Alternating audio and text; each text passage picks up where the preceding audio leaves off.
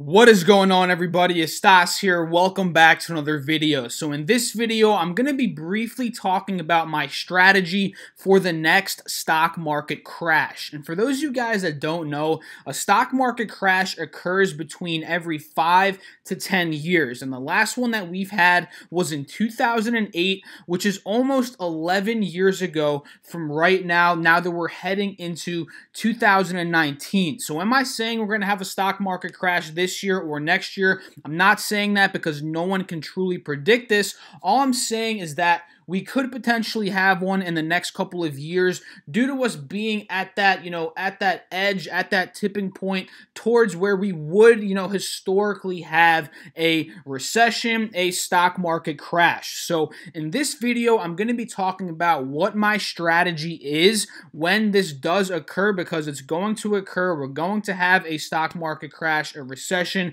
a global meltdown potentially in the next couple of years. And, getting into this, you have to be prepared going into this, because if you're prepared going into it, that is how you're going to make money on the back end. Because obviously, guys, during a crash, stocks are going to be crazily down, undervalued in price.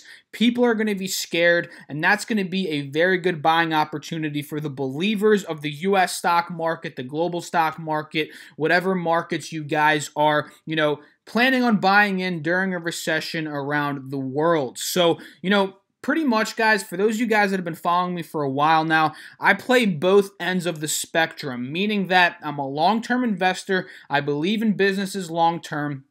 I like putting my money into undervalued companies, reaping the benefits from them, whether that be from their cash flows, their very strong business model, the dividends that they provide for me. And I'm also a short-term trader that swing trades and day trades inverse ETFs, leveraged ETFs, market ETFs, and stocks that I really like the patterns of, short-term news potentially, earnings plays, and stuff like that. So both ends of the spectrum, guys, meaning that, I'm benefiting in the long term and in the short term. So what my strategy is going into this next stock market crash, again, we don't know when it's going to be, but I'm preparing myself right now, is pretty much to do what I've been doing and play put options against the market, meaning that put options are a contract that a stock, an ETF, an index is going to be at a certain price by a certain time. And a put option is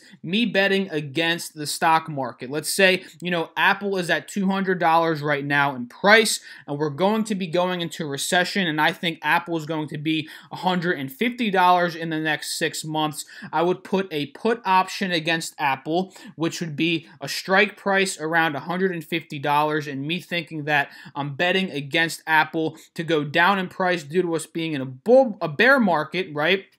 And I'd take those profits from that Apple put option, and I would then buy Apple stock at the bottom, right? If you guys don't understand what I'm saying here, pretty much put options are a great way to hedge against your positions, meaning that you pretty much won't be losing money when that stock, when that index, when that ETF is in a bear market as it's falling down in price, because you're making money on the option. And then that money you make on the option contracts, however many you guys buy, whatever you guys do with that, you can take that money and then buy in the shares at a lower price. You can then buy Apple at $150 with that profit that you pretty much gained from your put option. And I haven't really been into options for a long time now. I've been dabbling with them behind the scenes because I want to get familiar with this, and I really advise a bunch of you guys out there to get familiar with options as well heading into the next crash, because I want to be able to do this.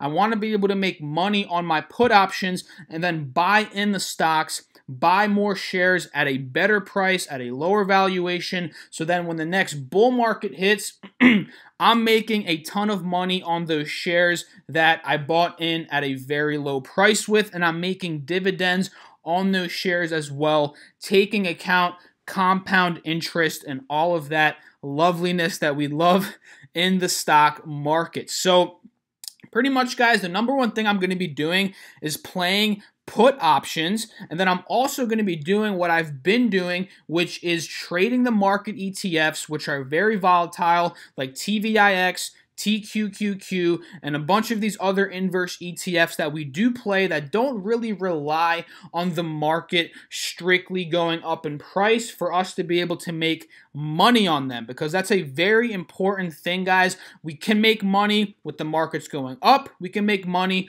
with the markets going down. So I'm going to continue to keep trading and taking those profits that I'm making from trading and then funneling them into my long-term positions and my dividend accounts for the compound interest effect, as well as just buying more stock of undervalued companies at better prices for the long term, because this is what I'm all about, guys. I'm all about playing both sides of the spectrum, making money short term with put options, with the market ETFs, taking that money, putting them in at stocks and companies that are at undervalued for the long term, right? And I'm sure a bunch of other people out there do have a very similar strategy to this. Please drop a comment down below. Let me know what you guys think about this strategy. Are you guys doing something similar to this? I would love to know. So I hope you guys enjoyed this very quick little brief update video on what I plan to do the next time the stock market crash, because it's going to crash. We do not know when it's going to crash, but all I know for a fact is that it's going to crash within the next couple of years. But, you know, being prepared for it, having as much cash as possible laid aside, right, in your brokerage account and your portfolio is going to help you guys if you are believers in the American economy, in U.S. business, and in the global economy in the long term, because there's a bunch of up-and-coming players like China. Australia is looking good if we're looking at global economies here. You know, Africa is one that's very, very long-term in my personal opinion as well. And, you know, having cash set aside from put options, from, you know, market ETFs that you're trading, or any other ways that you're making money, whether it be your job, your side hustle, you know, your business, whatever it may be, having cash set aside for the market crash is going to help you in a very big way. So I'll catch you guys in the next video. I hope you enjoyed it. Have a great weekend. Peace out.